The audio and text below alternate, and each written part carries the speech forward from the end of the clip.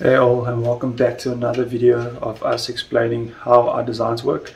So in this video we're going to talk about the 7-segment CrossFit timer, functional fitness timer, whatever you guys want to call it, how we built it, and so we're taking you step by step again like we did with the drone. So in this video I want to chat about the 3D printed parts, how we put it together, things to watch out for, and then next week we'll talk about the programming and how to get functional. So this is just the idea of it. We've got the 7-segment display, and these will light up to make numbers. So this is all 3D printed. So if you have a 3D printer, you can do this at home as well. The microcontroller we're using is the ESP32, as most of the time. It's got Wi-Fi, Bluetooth, so if we ever want to make a phone app, it will work quite well. So yes, as you can see, my hair is still going strong. 4 more weeks and we are there. But let's get started.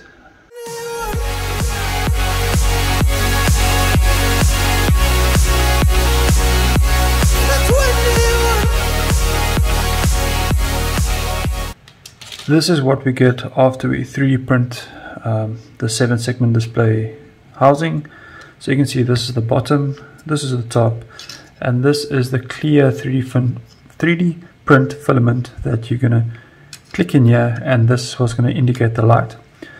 So what we normally do is we first start with the bottom, because you see the gaps here is where we're going to put the LED strips. So I've got these LED strips called WS21B, and there, as you can see, they've got three connectors: your ground, your digital input and output, and your 5 volts. These can run on 3.3, but it's advised to run at 5. In this project I do run it on VBAT, which is 3.7, and it works fine. So what we'll do now is we'll just cut in strips of 3 or 2. So you can see that there is connections here. So here you can actually start cutting with a scissor, and later on just solder wires on to fix the train, or this circuit should I say, because you're going to daisy chain these LEDs. So I'll show you guys. So I'm going to cut it in 2 and start pasting it. Now we have 7 strips, and they will go in their pockets like this. So the direction of the LEDs are very important. What we're going to do is these segments are going to be connected alongside each other, because we're going to have 4 of these, 4 or 5. We're still playing with ideas. So that means I'm going to need wires from the outside wall back into this.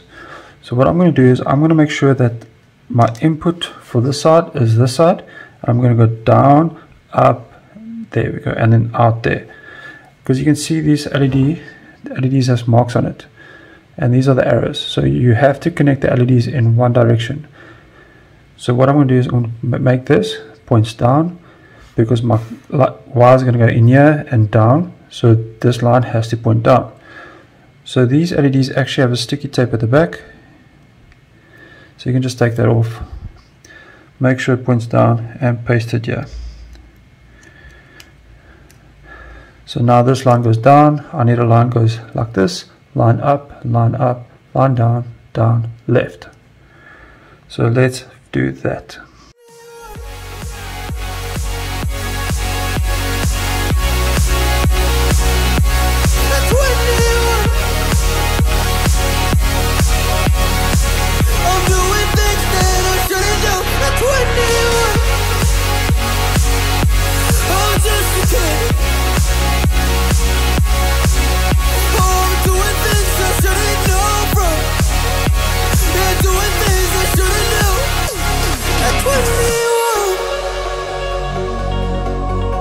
Yeah, I play you my favorite songs on a car ride while you list me all the people that left you in your life. Oh, oh, oh. And you smoke on your chair while I was trying to sleep. I smell the smoke in the air, but that was normal for me. I didn't know, I didn't know. But now I'm 21. It's all of 50 years. And that's it. So this is our input this side. It's going to go down, down, up, up, up, up, down, and this will go to my next 7 segments. So input from the ESP32 with my digital input pin and my ground and 5 volts, and then I'll go like this and then out to my next 7-segment display.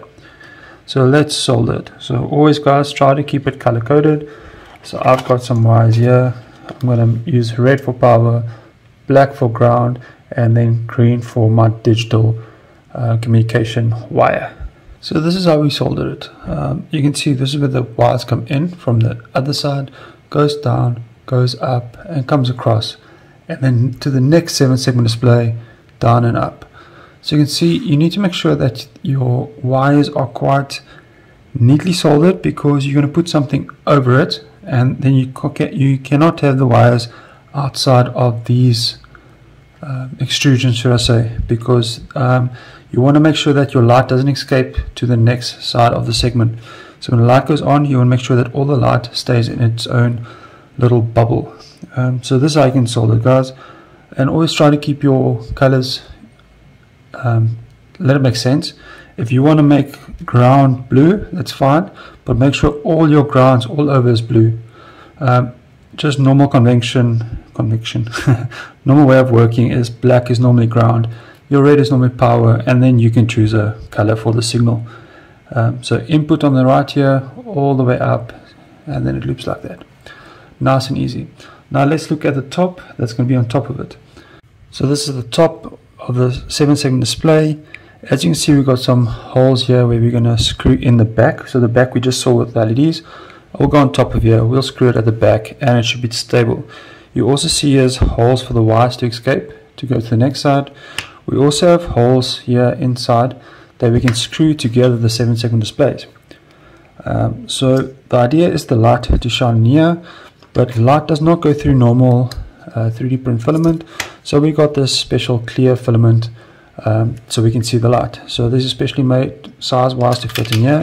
So we'll just click it in like this.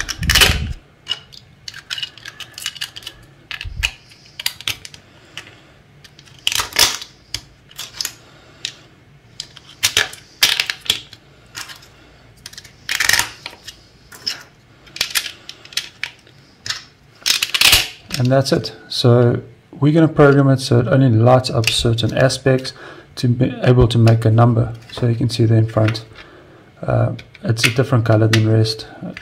You can play with the tolerance to make it tighter or looser here, but that's depending on your 3D printer. So let's see how it looks when you combine it next to each other, the top. So this is the top. As you can see, you screw it in on the side to make it one big thing. One thing I haven't spoken about is the middle part. It's also just for the semicolon in the middle of the numbers, so you can flash for seconds. But yes, so you just screw it in next to each other. Your back will go on top of here, and then your light will shine through. These are normal M2.5 bolts with some nuts. You can just thread it through. Quite nice to work with. The same for the back, it's 2.5. So that's it. That's how we mechanically built up the 7-segment display to get it ready to program and be a timer. If you guys enjoyed it, please subscribe, like, thumbs up, all that stuff. Also hit that bell, because next week I'll release the video of the programming and make everything available, so you can just take the code, upload it, and use it as a CrossFit timer. So we will be using it as a CrossFit timer, but you can use it for functional fitness at the gym, in your garage, doesn't matter. So yes guys, have a fantastic night, fantastic week, wherever you are, stay safe, and I'll see you guys next time. Bye. We started a bit adapting the code a bit. So now in this example we are just trying to create a working scenario of 30 seconds work and 10-second rest.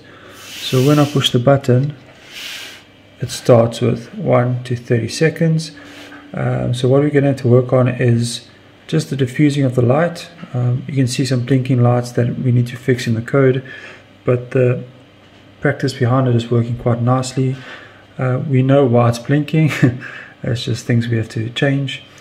But as you can see, the time is running up to 30 seconds, and then when it hits 30 seconds, your working time is done. Then you need to rest for 10 seconds. It will turn blue, boom, and will count to 10 seconds, and then it should be done. So this is a nice way for you to just work for 30 seconds, rest for 10 seconds, work for 30 seconds, rest for 10 seconds. So we're busy adding some functionality to it. while going. So this weekend we will make a YouTube video how we built it, 3D printed, the LEDs, things like that. And then when the code is done with all the functionality, probably next weekend we will release everything so you guys can build this at home. We're also adding another number here on the side, just so you can count the number of reps and stuff. So if anyone has extra features you think we should add, so we're thinking about AMRAPs, normal up down, things like that, yeah, comments below. But that's a pretty cool project. This will be freely available. So next thing we're working on is diffusing the light and just fixing the blinking because it's quite annoying. Have a great day, guys.